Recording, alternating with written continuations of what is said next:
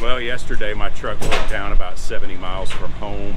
I just got it towed home, and we'll see if we can figure out what's going on with it. It seems like this is becoming a regular occurrence now.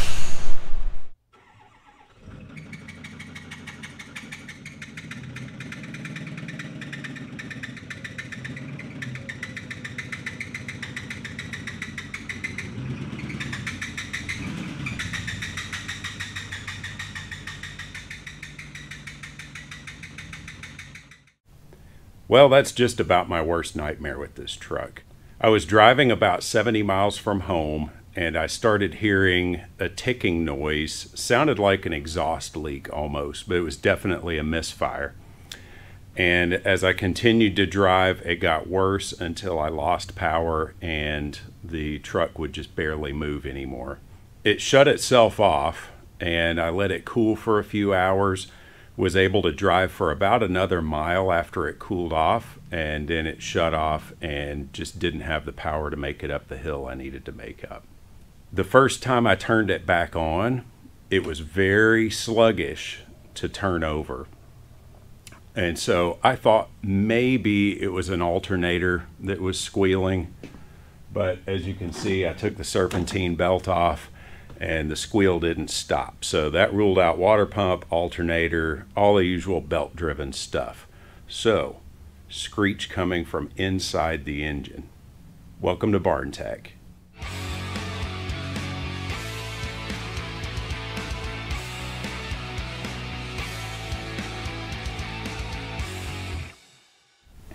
Well, I just finished draining my antifreeze out, and it's not green like I had hoped, but the good news is it's not milky like it's got oil mixed in it. So that's good news. Let's move on to the oil next. Well, I don't see a lot of sparkles in the oil, but there is quite a bit of fuzz on the drain plug. So I'm going to clean that up, and we're going to have to look inside the engine next. As I think about all that this truck has put me through, I'm reminded of the story of Job from the Bible. Job was a good man, but in one day he lost everything. And his response to that was not to blame God and get angry, but he said, "The Lord gives and the Lord takes away. Blessed be the name of the Lord." Well, I was on my way down to the high pressure fuel pump that I thought was my problem, but I'm actually hearing this turbo wheel drag as I spin it. And it's kind of got me wondering if that's my problem. I can actually hear it dragging there. So let's pull these turbos apart and we'll look at those before. I think I still need to check out the high pressure fuel pump. I've got it this far apart. I might as well go all the way because I don't want to put the cab back on, and it'd be 2 more days of work to get back to this point again. So let's pull the turbos and look inside. I've done this by hand before, but that's way easier. Well, there's no doubt that my turbo's bad now. The shaft has scoring on it. The bearings here are scored inside and out.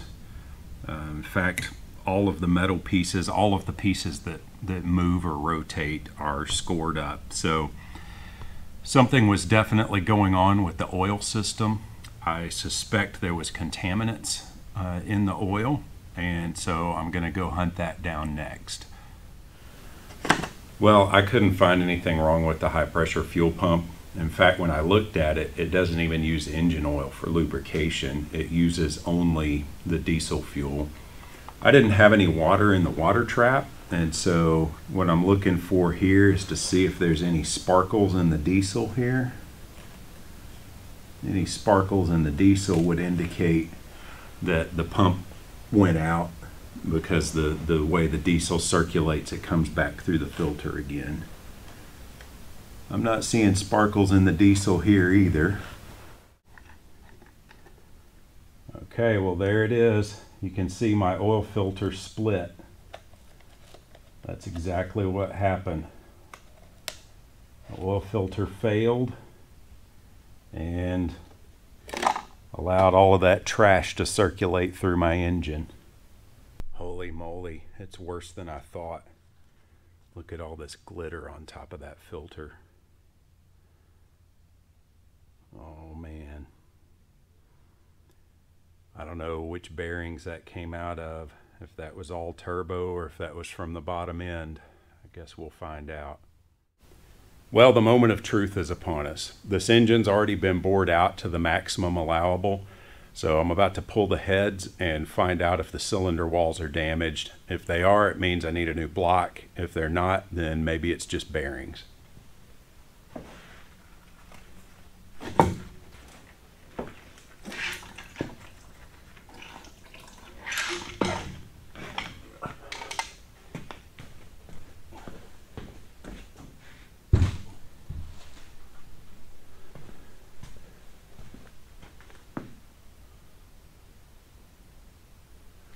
I still see crosshatch. That is awesome. Okay, crosshatch is good news. I heard a clunk. Sounded like bearing.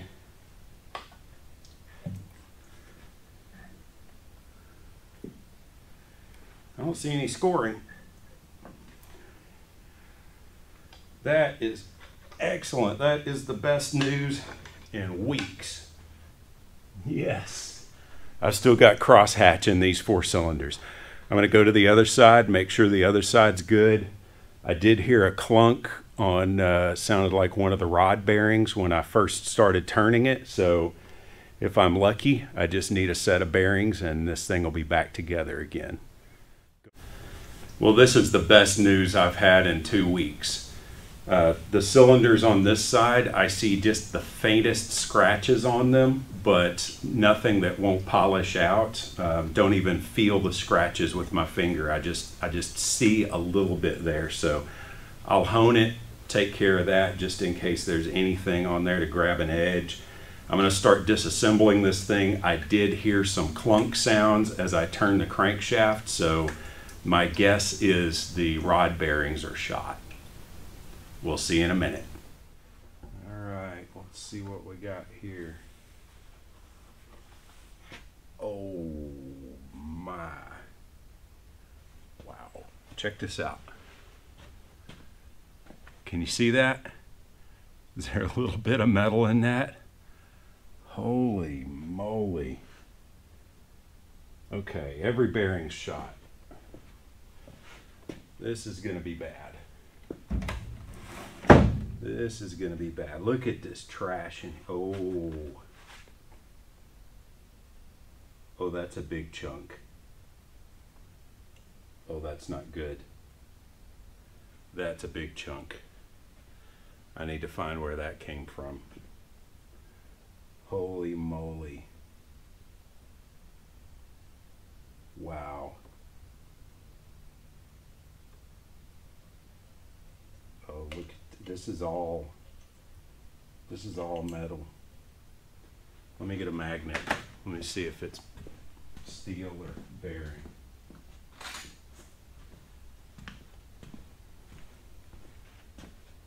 Oh, this is all steel. Maybe not all of it, but look at that. Okay, that's hard parts. Okay.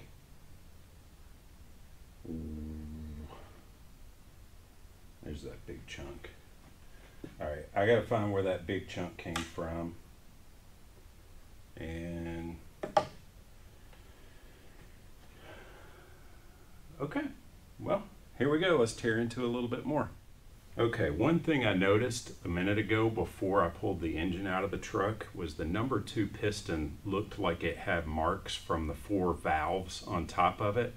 So I was thinking there was a good chance that that one was the one that was most messed up on the rod bearings. Check this out. Yeah, so that piston was slapping the valves every time it came up to the top of the cylinder. I didn't see that on any of the others, so hopefully this one is the worst one. I'm going to go ahead and pull it off and we'll see how it looks like inside. Oh. Wow. Okay, there's what's left of that bearing. Holy moly. Oh, and that crankshaft is destroyed. I was wrong. This is what failed and killed my engine. The oil filter splitting was a result of all of the junk that it picked up from this. Holy moly. So how did that happen? Was the oil journal clogged in the crankshaft?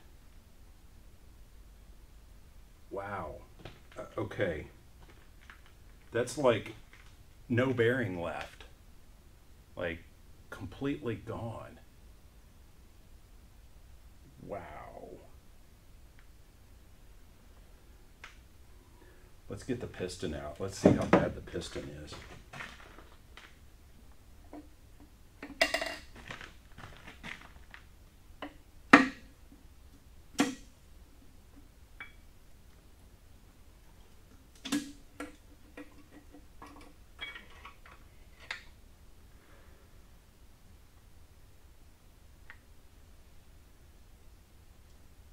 There's no bearing.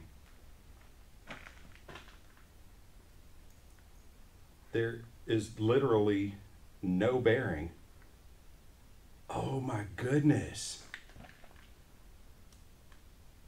Oh no. So check out, this is where that hard chunk was that I found earlier. It was a chunk from the number 2 piston where this was slapping the crankshaft because it was so loose in there. Slapping the crankshaft. So what in the world? How is there no bearing?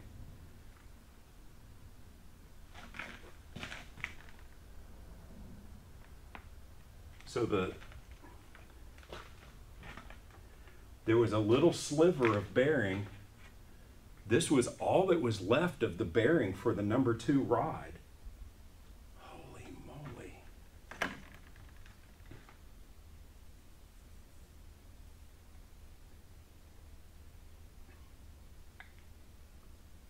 Okay, I'm going to have to look for scoring on the cylinder wall, because I can see here where the crankshaft got into the skirt on this piston.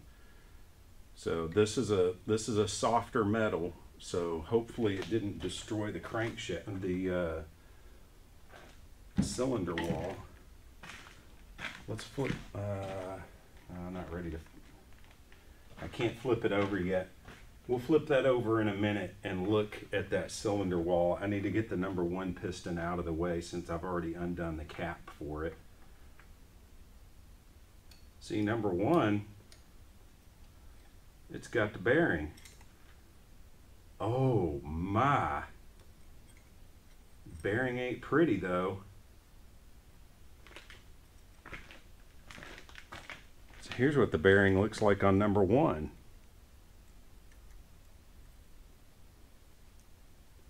Oh, I see what happened. The bearing from number 2 got up inside of there and ate away the bearing from number 1.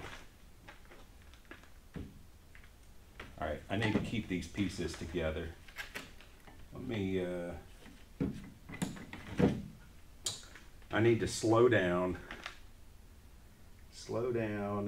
and just methodically take this thing apart. So we're going to stop the camera for a bit. I can see bluing here. Oh, this crankshaft feels terrible. I don't even know if that can be turned. All right, here goes number 3. Let's see what number 3's got.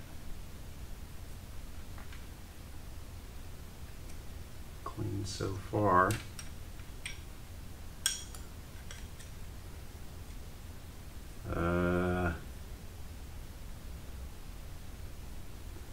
crank's not too bad, but this bearing is trash.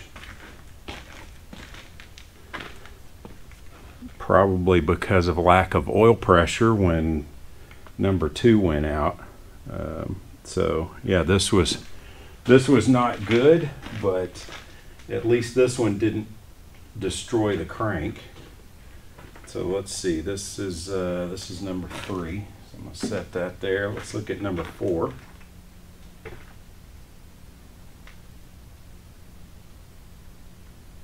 Just ever so slight of scratches on the crank, which is understandable given how rough this bearing is. So the looks like the trash from the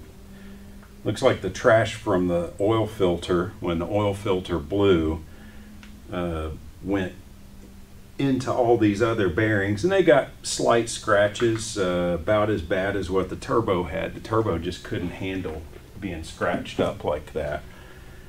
So so far, except for number 1 and number 2, not so bad. So let's keep going. All right, now time to check out the main bearings and see how bad that is. I suspect they'll be okay. A little bit of scoring. I suspect that's from all the brass that went through, but not too bad.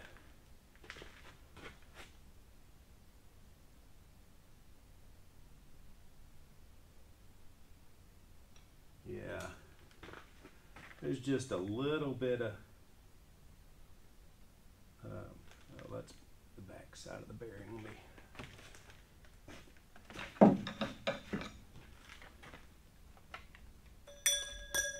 oops.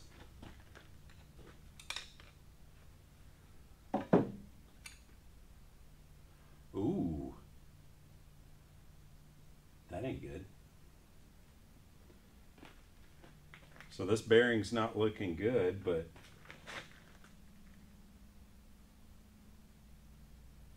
yeah, there's marks on the crankshaft. I can barely feel it.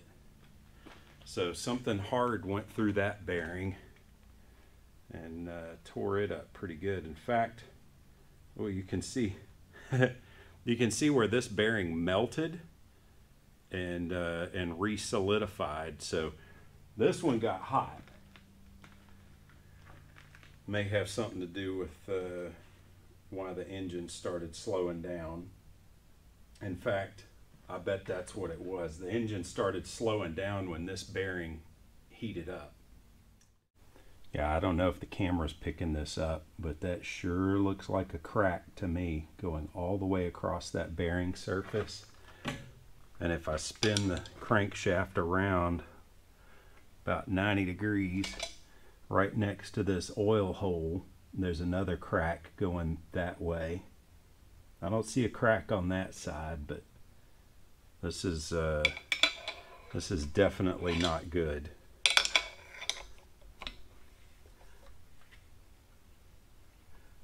I'll get the machine shop to verify, but I'm pretty sure I need a new crankshaft. Well, it's been a while. I had to order a new crankshaft. New crankshaft finally came and it was damaged. You can see the tone ring here is warped from where the crankshaft got dropped by the mail service. So fortunately, I had the tone ring off of my old crankshaft. All I had to do was cut out with a die grinder around the positioning pin, heat up the tone ring, and then it should just slide right off. Of course, I had to do the same thing to install the new tone ring, or excuse me, old tone ring on the new crankshaft. But now I've got the crankshaft welded back up, so I should be ready to put it back into the engine. Okay, since I've got valve marks on top of my number 2 piston, I'm going to check out the valves here before I put the heads back on. I don't see any obvious damage, so I'm going to take a little bit of diesel and pour it into the intake and exhaust ports here, and we'll see if it drains out underneath.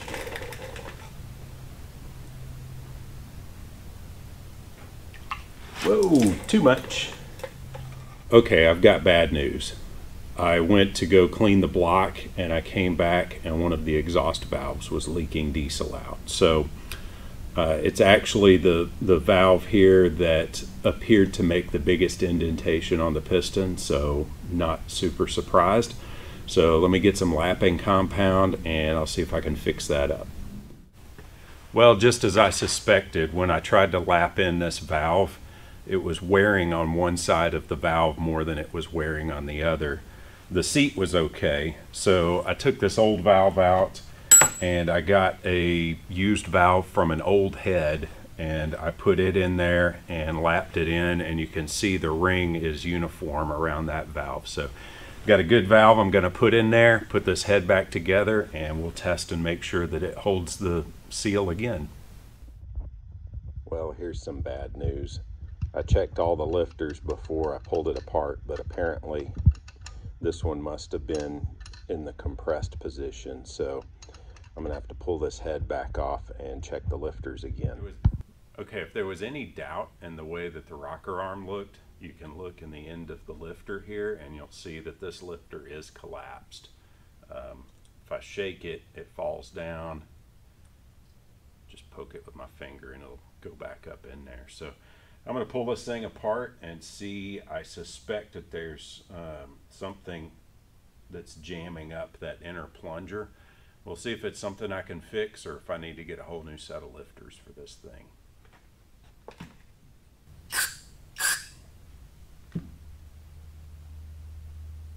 Better? Yeah, I see the metal shavings here.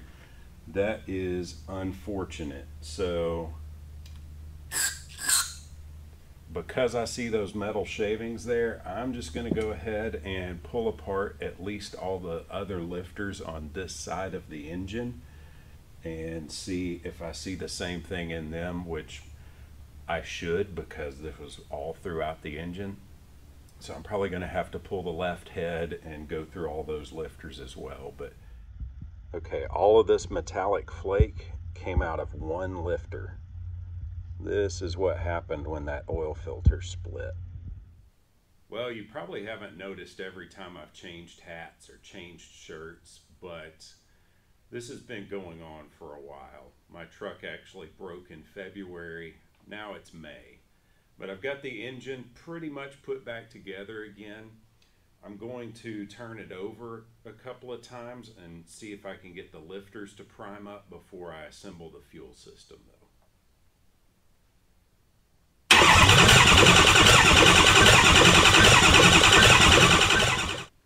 Okay, well, I just finally built up oil pressure. It just took me cranking it over several times. I swapped out one of the jugs here. I got two clean jugs, so I'm going to run it over and see what comes out of the turbo pipes, and if that looks clean, I'll dump it back into the engine and continue reassembly.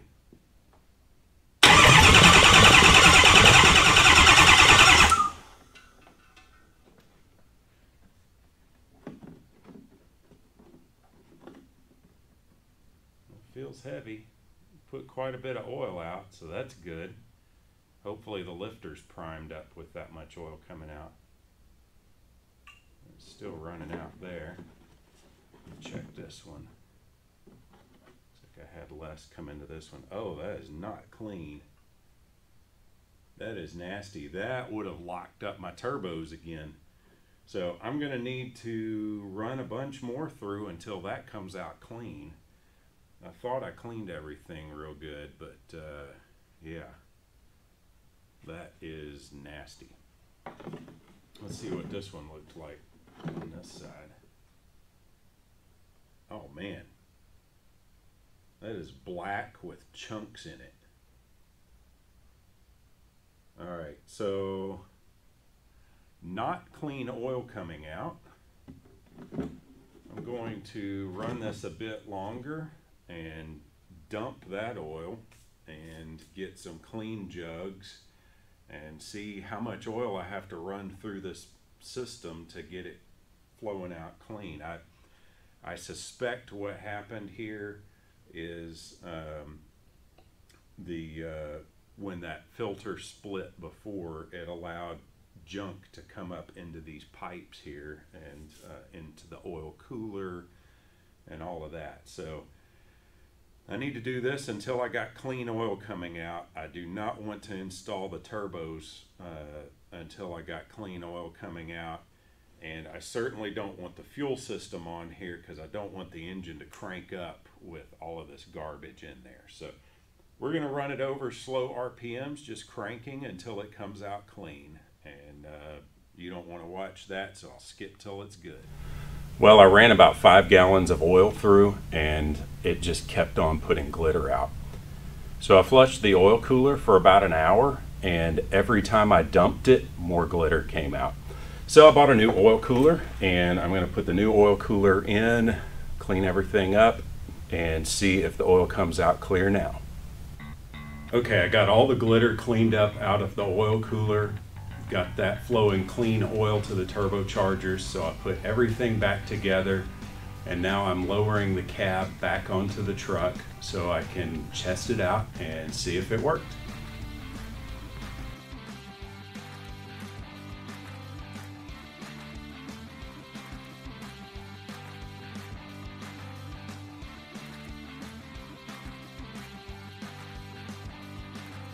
Well, I got everything put back together again. It took longer than I expected. It was kind of a pain, but now we're going to see if all that hard work paid off. This is going to be legitimate first start. Have not turned the key yet. Let's see what happens.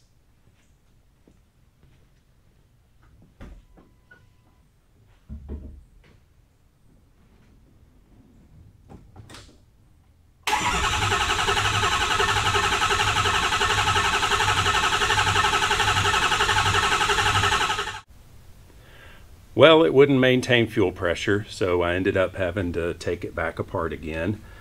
These little fuel lines that connect the fuel rail to the injector, seems like every time I work on one of these things leak. So I went ahead and ordered a full set of these. Came with the little gaskets that go on the ends of the injectors too. So I put those in on this side. Now I'm putting all these new fuel lines in, and hopefully that'll fix it right up. Well, remember how at the beginning I thought this was a fueling issue, and then I found all those issues inside the engine? Well, now I'm beginning to wonder if I'm dealing with 2 issues. So I've been trying to prime the fuel system. I pulled the valve covers off at least 4 times now, which is several hours worth of work. And I'm not seeing fuel leak out of those little fuel lines to the injectors. But when I try to bleed the fuel system into a jerry can here, it's blowing air out. So let's see that.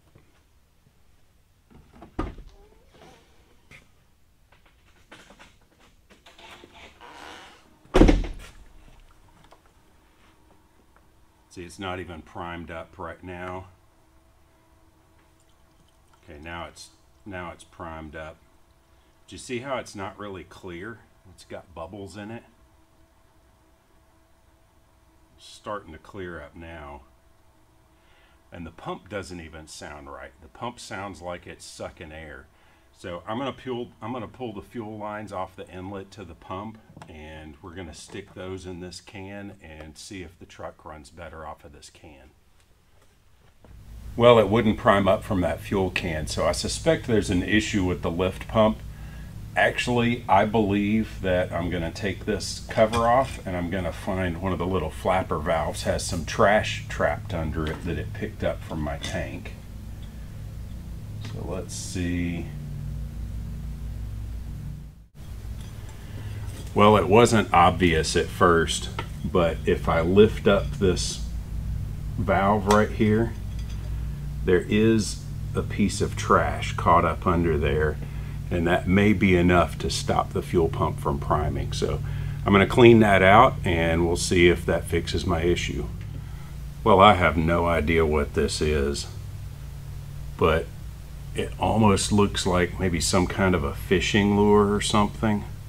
It's plastic, and this is what was trapped underneath the flapper valve inside the lift pump. So anyway, let's clean it up, put it back together, and cross our fingers. I've been working on this thing for 3.5 months, and I think I'm finally through all the surprises. I've primed the fuel system. It should be ready to go now, so let's turn the key and see what happens.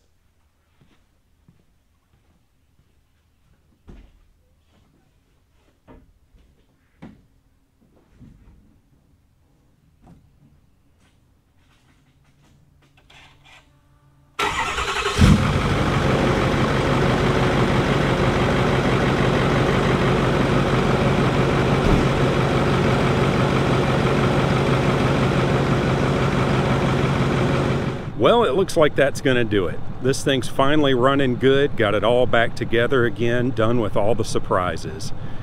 So, of course, I couldn't go 3.5 months without a daily driver, so I bought a new truck. So, not sure how much more of this thing you'll see, but I'll have new projects on the channel as they come along. And so, if you've enjoyed my videos, why don't you go ahead and subscribe, and I'll see you next time. God bless.